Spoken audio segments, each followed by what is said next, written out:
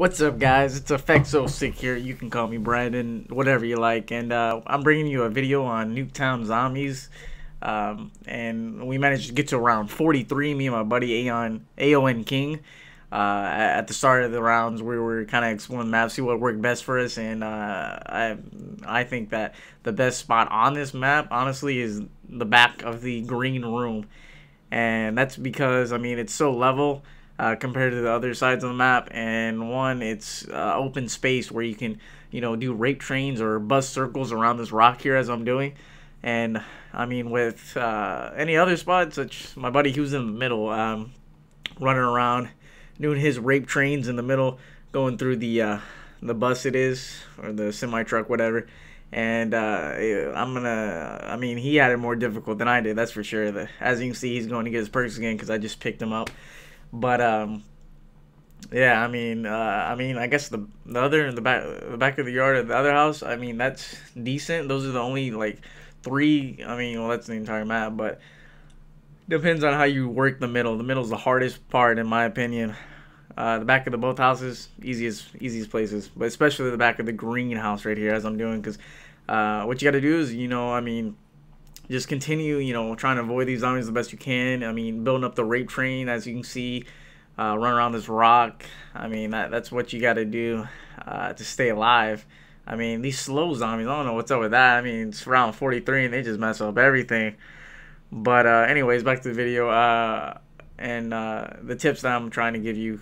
First of all, I want to say thank you for clicking and viewing this video and give me a chance. I mean, I'm new to this thing. I figured I'd give it a try, give some advice on what I, would do, and hopefully that you take something from this video, no matter how little it is. I mean, some sort of advice that'll help you get to this round and even pass this round, because that's why I'm uploading this. I mean, this is my highest round currently, and hopefully, you can get past it.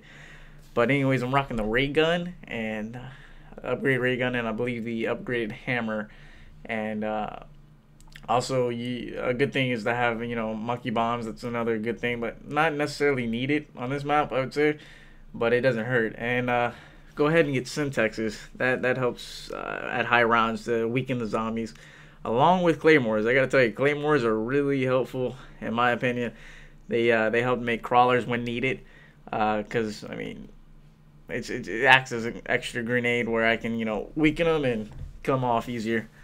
But so what I would recommend is to maintain your starting pistol. I mean, I can't stress that enough.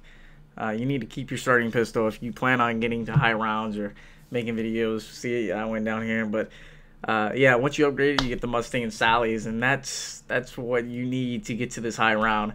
I dropped mine in late 30s, which I was kind of pissed. I'm not gonna lie, I was pretty pissed. But I tried to manage. I mean, you definitely have to hit the box a lot more, because those light machine guns, they suck at high rounds. I mean, they just burn through like 500 bullets, kills a whole group, and I mean, that's not what's gonna help you get to these high rounds. But luckily I had the ray gun, and that helped out a lot. I mean, but the ray gun and the Mustang and Sally's, the good combo right there. You can also get I believe it's the Executioner, and upgrade it to the Voice of Justice, and that works just as well as the ray gun. I would even trade it to get that, because it was killing off groups that are, around 39 easily. And also another tip, whenever you need to buy your perks, go up top through the stairs, up top of the map, jump down, and then run through to, the other side of the map to get your extra perks, because that's the easy way to avoid going down, because I have no juggernaut here and I get it easily and manage to, go back up the same way I came, get my quick revive here, and try to make it back to my spot. And yeah, see how level this, it's not really level at all. I mean, the middle area is chaotic. I just avoid it. I let him take it. But yeah, guys, but that's pretty much the gist of it. I mean, get those 3 weapons: the Executioner, upgraded, the Voice of Justice, Mustang and Sally's, and the ray gun. And you can even throw in a light machine gun, but it's not really needed to kill high round groups. But That's all you really need, and I hope this helped you some way. You can see right here. Just keep doing the circles. I mean, that's all you got to do. Doing a circle formation around the map somewhere, around an obstacle. I mean, taking advantage of the rock to get out of, tricky situations. And you see my buddy went down here. This is when it kind of, everything fell loose. I go down, but it was kind of pretty late, so I was kind of tired, but it's whatever. Maybe we'll get past this round. Hopefully you got something, and thanks for watching. Also, I forgot to mention, I know some of you like to see this. I had about 650,000 points and 2,600 kills. My buddy had 700,000 points and 2,800 kills. So we did work, I would have to say.